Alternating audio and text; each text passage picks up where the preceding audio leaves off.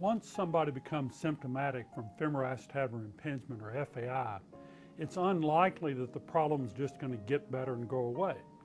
Now, that doesn't mean that your only choice is to suck it up or recommend surgery. There's a lot you can do from a conservative standpoint to help modulate the symptoms. That starts with activity modification. If you can identify things that may have precipitated the symptoms and avoid those, oral anti-inflammatory medications can be helpful to quieten down some of the symptoms. Supervised physical therapy has an important role because there is a lot you can do with strengthening, stabilization, and range of motion to reduce the forces across the joint associated with this FAI. We do consider the role of judicious use of injections inside the hip joint. Now, if you get relief with an injection and you just keep putting shots in there, then you're just treating the symptoms and not addressing the problem, and that can start to be harmful.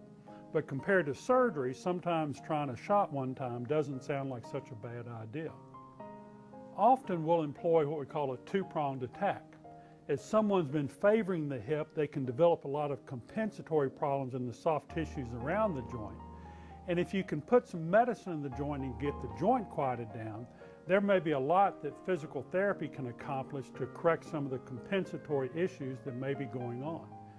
Now, this strategy is strictly a win-win proposition because if you can get the joint quieted down and avoid surgery, that's a big plus.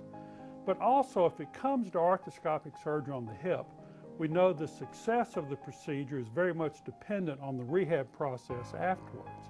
So anything you can do on the front end to get the hip in better shape makes the outcome of the surgery more favorable. So it's not like you're going to try this strategy and it was a waste of time and you ended up needing surgery anyway, because everything you're doing beforehand puts you in a much better position for the surgery to be successful.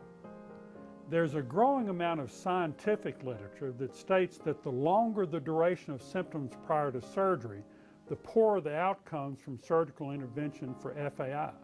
Now, that doesn't mean that you need to rush in and do surgery right away. The best I can tell someone is it's unlikely that the problem is going to get worse and them not know it. If the symptoms are stable, I think there's a role for a conservative strategy. If things are getting worse, then I think it's probably better to be proactive and address the problem with arthroscopic intervention rather than simply wait and see how much worse the problem gets.